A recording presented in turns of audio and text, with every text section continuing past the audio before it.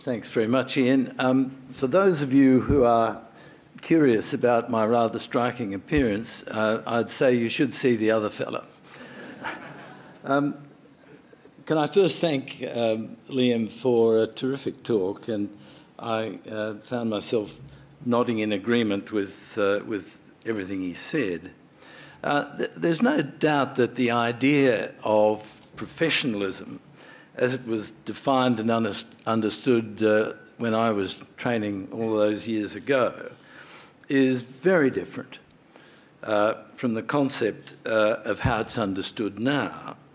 But I think the important point is that the notion of professionalism, of what constitutes good medical practice, of what should be in a code of conduct, is going to need to continue to change as the community's needs and expectations, as health systems, and as medical knowledge and technology change.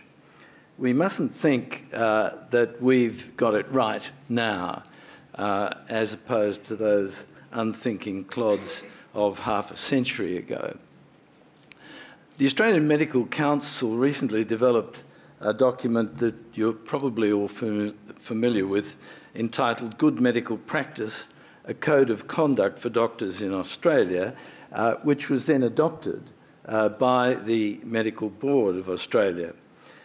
To regard this document as a blueprint for doctors in perpetuity is as wrong-headed as doctors of 2012 perpetuating the conduct of 50 years ago. And of course, Liam, the same goes for the document from the College of Physicians.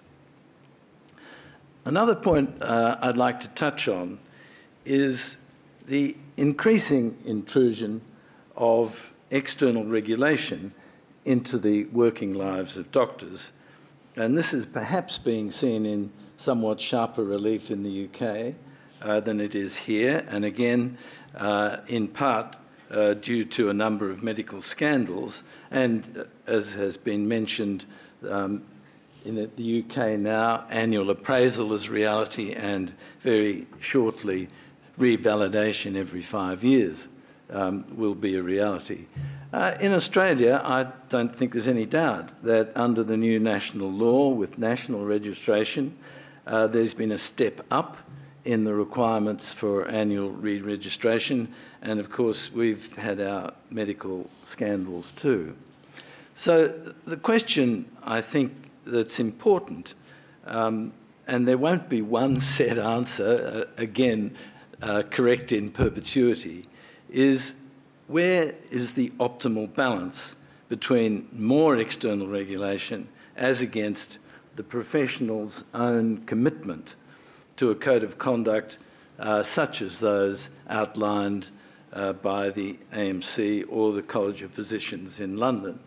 And I worry that too great reliance on external regulation will ultimately be to the detriment of the doctor's functioning and the well-being of the patient. And I find myself philosophically aligned with Honora O'Neill, who is a name I hope is familiar to many of you, who gave those brilliant Reith lectures several years ago over the BBC.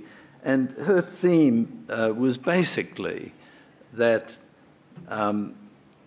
trust has to be strengthened.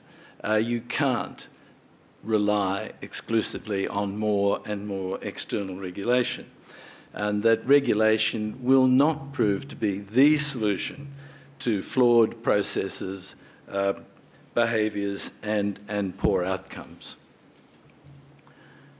And let me just touch on education, Liam, and a new professionalism as envisaged by AMC and the Medical Board of Australia and the College of Physicians.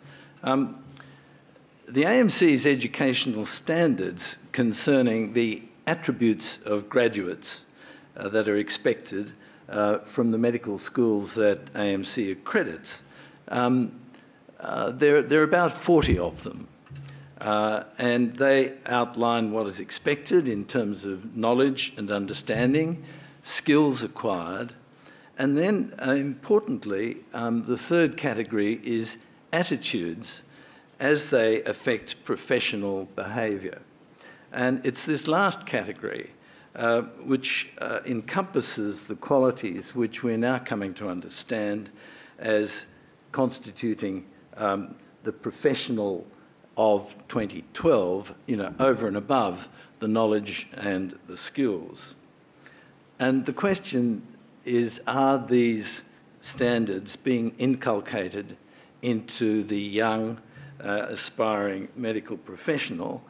I guess the answer is up to a point, Lord Copper. I'm quite encouraged by what's in curricula and the way professionalism is being considered.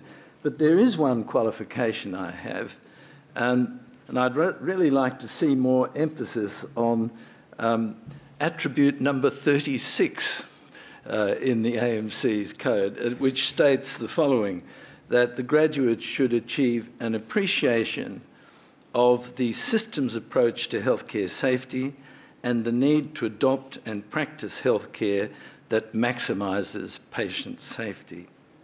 And I think the medical profession in this country has been a bit slow in responding to the patient safety movement, and I am encouraged to learn that the Safety and Quality Commission is to examine the place of patient safety in education and training programs for doctors.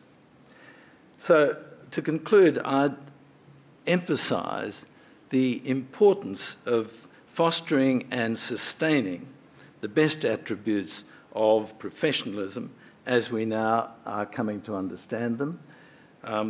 We shouldn't expect external regulation to be an adequate substitute for what might be termed the intrinsic morality of the committed professional. Thanks very much.